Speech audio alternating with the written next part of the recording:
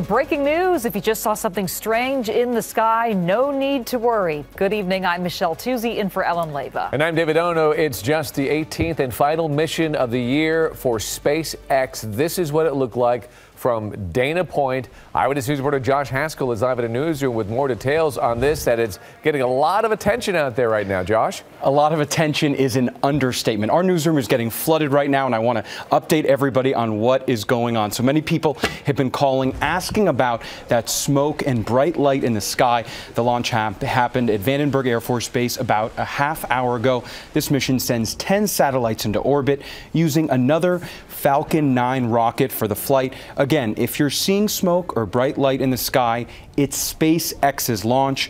And if you caught any images of the rocket flying by, be sure to share them with us on social media. Use the hashtag ABC7 Eyewitness. You can just probably hear those calls behind me. Nothing to worry about. Again, it was a SpaceX launch from Vandenberg Air Force Base. We're going to have continuing coverage and more videos, so please use that hashtag ABC7 Eyewitness, and we will continue to post your videos, share your photos of this launch. Back to you guys.